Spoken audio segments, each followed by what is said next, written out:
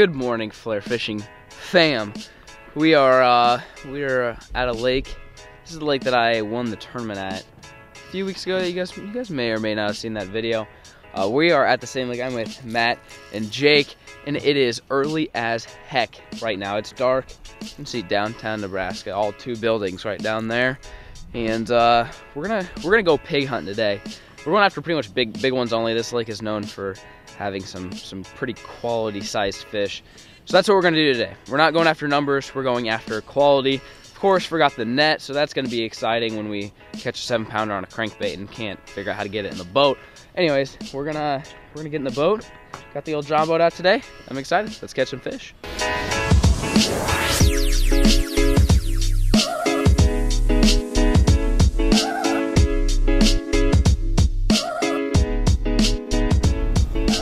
I am starting off with a buzzbait. See if we can get some topwater fish here. We might catch them flipping too once the sun comes up. If they spawn in here, they'll be in that brush. Yep, water 65. It would be back here.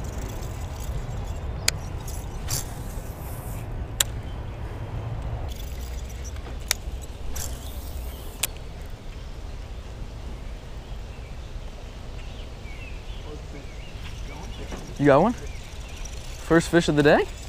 Little guy, huh? Not bad? Matt caught the first one. The old crank. That's the smallest fish I think I've ever just came out of this lake. But we're back in this kind of little hidden gem area. And I'm trying to catch them on a buzzbait. And it's just not working. They should be spawning back here. Water temperature is 66, right in that spawning temperature zone. It's shallow, but I'm not sure why they're not eating the buzzbait. Matt picked up the crankbait and caught a fish. So we're gonna keep on fishing, and said I'll probably give the topwater maybe 20 more minutes. If I don't get anything, I'll pick up a crankbait and a jig and start flipping and cranking away. See if we can catch a fish. You got one? Yeah. Big one? Oh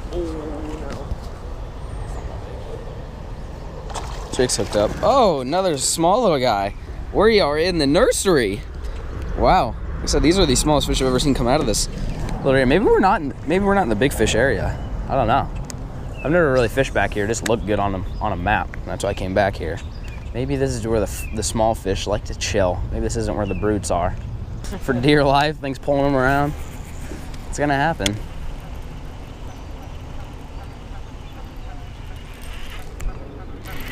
That's a fish. Oh, dude, it's huge. Oh my God, it's huge. God, it's massive, it's massive. You're gonna have to grab it. It's so big, dude.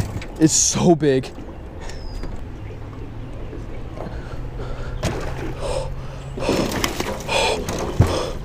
There you go, baby. Dude, I was so afraid it was gonna come off. Oh my God.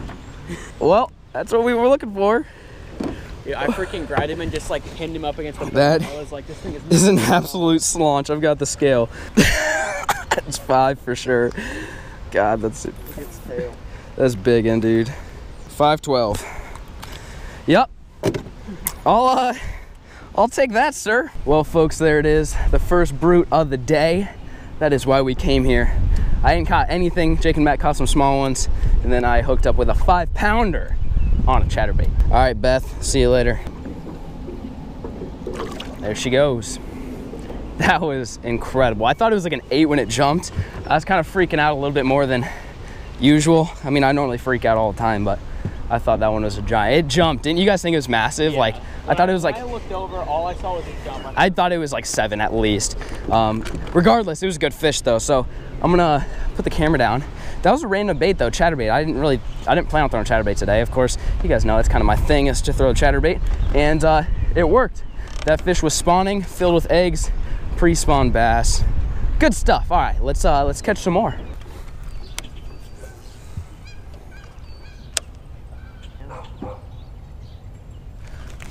There's one. Yep. Decent. I'll take them. Right up there on the bank. Yeah, they're on the beds for sure. Look at how bloody their tails are. I'll take that one. Not a giant, definitely not nearly as big as my other first one, but we were just saying there's got to be some up here. This Water is perfect temperature for spawning. We're just back in this little bay area. Caught that 1 5-pounder. Moved back here. Caught a smaller one, little bloody tail. See you later, Zachary. Sick. That was on a weightless Stanko, chatterbaits and Stankos. I know, big surprise, guys. Big freaking surprise. But anytime the water's calm like this, I always stick with a weightless Senko. It's a good spawn fishing bait, bed fishing bait, when you can't see the fish. I know Peric gave me hell for saying a chatterbait's the best bait, but as you guys saw, I caught a 5-pounder, and then when the water's calm, I always throw just a weightless Senko, wacky rig Senko. Either one of those work pretty stinking well. But the water's chocolate milk here. You can't see the fish, so you're fishing for spawning fish blind. And a good way to cover water is a chatterbait, and a good way to do more of a precise presentation is a little Texas rig Senko. We'll go halfway down this bank, and we're gonna skedaddle to the other side, where we started. There's one. Whoa, whoa, whoa, whoa. Oh, God dang, son. Oh, why are these fish so freaking fast? Holy crap, dude. Just on a random, like, seawall of a bank. He came at me so freaking quick, I couldn't catch up with him. And then when I did, he launched himself 6 feet in the air. The morning started off slow. I mean, that's not a big one by any means, but I'll take him, little 1-pounder. Started off so freaking slow. We didn't really catch much more than just kind of some squeakers. And I caught that big one, and now we're starting to get these fish kind of dialed in. That was on another Stanko. I've never seen a fish jump that high before. That was kind of impressive. Oh, it's a big one. It's a big one. Oh, he came off. Oh, there's nothing you could do about that one, though. You set the hook hard. I watched you. Well, Matt just lost about a 3-pounder. It's a good fish. We're just flipping this wall. I've never even fished this area of the lake before. Just literally just a concrete wall. I've never caught fish like this. Just there's nothing there. We're in 3 feet of water on a concrete wall. It's crazy. There's one. Another little guy. These are just all these males up on this wall. I don't know what they're doing, if they're feeding or what, but I don't know where the big girls are at. They're not here. We need to make a move, find some more Sheilas, some big Beckys and Beths and Lisas. All right, Freddie, see you, buddy. More squeak McGee's.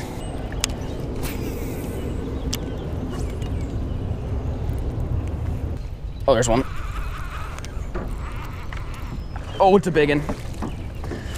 Stay down, stay down. This is a crankbait, so just be careful. Actually, I'll get her. I don't want you to get hooked. No, it's fine. I got her.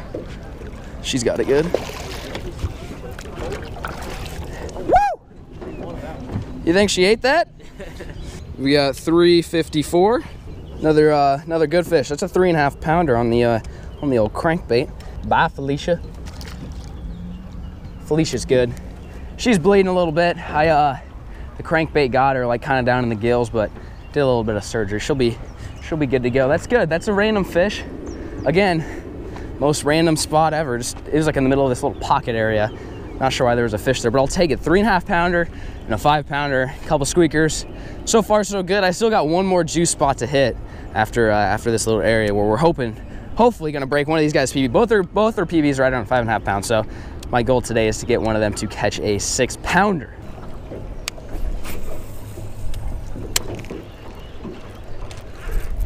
There's one. Yep. I can't tell. Yep, it's a good one. Another freaking good fish on the crankbait. Not a giant. Woo! 2-pounder. They're just literally the most random place we're catching them. All right, there we go. Another chunky little 2-pound largemouth. This is the crankbait that I'm throwing. Just a bluegill brim looking something or other. It matches the water clarity, which I don't get at all. Like this, the brown right there, that's the color of the water. So I have no idea why I'm catching fish on this.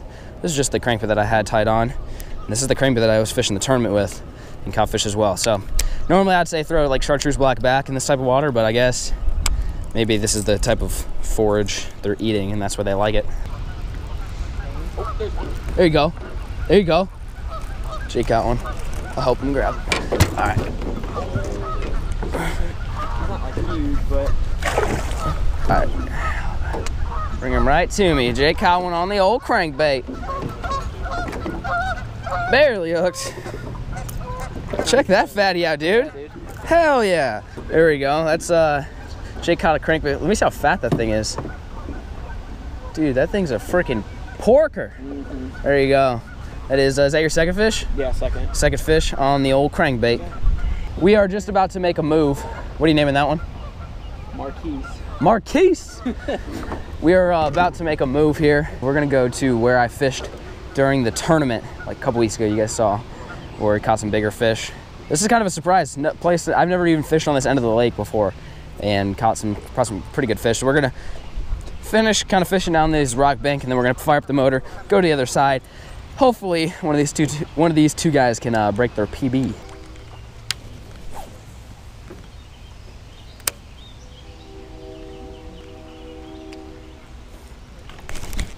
There's one biggin. Biggin? Yep, good one. It's a good one. Nope. Yeah, it's a biggin. I knew there'd be back here. You got it? Yeah. There it is. That's a freaking biggin. It's a 3.5, I'd say. Ate the old stanko. We made our way back in this little creek, and it's been pretty slow so far.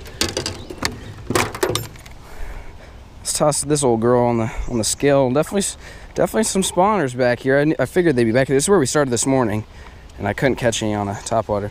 What did I say, 3.5? Yeah, 3 3/4, a little bit more than that. 3.84, about a 4-pounder. There we go. That is it's a pretty freaking nice fish there. There we go. That is almost a 4-pounder. That's a pretty good one. It is. It's now about 10 o'clock. So this is our last spot of the day. I'm gonna say goodbye to Shakisha. See you later, Shakisha. And it's the last spot of the day, and we're gonna see if we can basically flip and pitch our way back here. That's exactly what we're after, is those girls right there. We want to catch a few more before then. Hopefully a big one, like a 6, 7, 8-pounder would be nice. But you know, I'll take a 4-pounder. Not bad. Get it? Here you go. Is it a good one? Yeah. Okay. Jake's hooked up. Come back. Oh, he came off, dude. Oh. Oh, no, we didn't. What? Oh, real. What? That's a fish. Yeah. He's in the dock. Dude, I thought he came off. I thought he did too. That's a big one.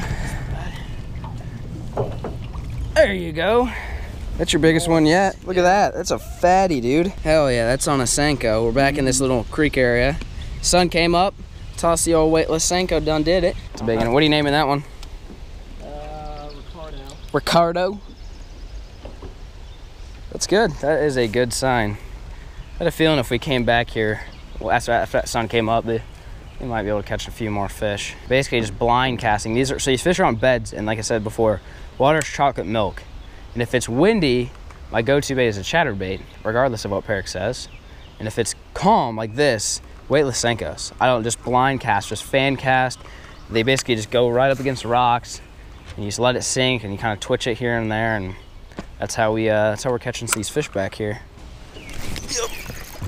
Yep. It's a good one. Not giant, but it's a good one. There we go. Jesus. There we go. That's a 2.5, I'd say. He's got a tail in his mouth, eating bluegills. That's a fatty right there. I'll take that guy. He's right 2.5 pounds. Again, on the old stanko. There's one. Oh! Finally. Matt caught a Flair fish. He's been kind of on the struggle bus today. I think I'm the first one to catch a fish and probably not the last. Yeah, you caught the first one and probably the last fish, and that's the only two you caught, or did you catch 3? No, I think I caught 2. You know, that's your second one? Yeah, I think so. Yeah, you're on the struggle bus. Well, at least you got a fish. A few moments later. We have the boat on the trailer. We're gonna end the day. It is 11:07. We're gonna get some food. We're gonna get some canes. Sounds pretty good right now. We're yeah, so it was a good day. Caught a 5, I think 2 3s that were pushing 4. It was good. We caught some fish. everybody caught fish. Tactics, they are spawning, and like I said, I probably touched on it in the video, but I'll touch on it again. If it's calm and the water's dirty, throw like a black and blue senko, weightless, Texas rigged, or wacky rig, and just fan cast along rocks and just any type of shallow areas that you think they might be bedding. If it's windy, my favorite go-tos are little squarebills, like I was catching them on, and chatterbaits. I don't know, for some reason I just usually catch fish on those. Topwater didn't happen this morning, just like yesterday I went out fishing. Topwater didn't happen again. I'm not sure what the deal is with these Nebraska fish, why they don't like the topwater. But anyways, I'm sure eventually it'll pick up in the summer. I'm not gonna make this video any longer. I think by the time you guys are watching this, my tournament still should be going on for maybe a couple more days. If you don't know what I'm talking about, I will link all the video information that you need down below as far as how to enter the tournament. And I'm gonna be hosting, I think the next one I'm gonna do is a Midwest tournament, and then I'll probably do like a Southern one and then like a West Coast one. And right now there's a national tournament, so if you're somewhere in the USA and you wanna fish and try to win some money this weekend, I'll leave all the information for that down below. Thank you so much for watching, and peace. Oh, he broke. I'll go get it. Ow!